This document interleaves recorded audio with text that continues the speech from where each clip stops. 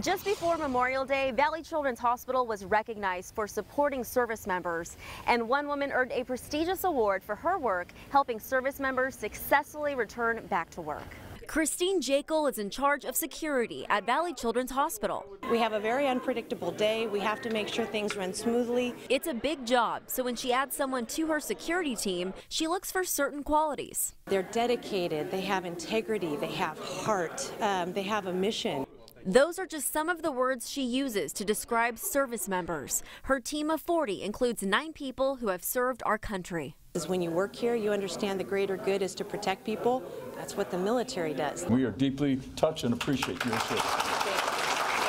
Today, the Department of Defense awarded Jekyll with the 7 SEALs Award. Only 7 are awarded each year.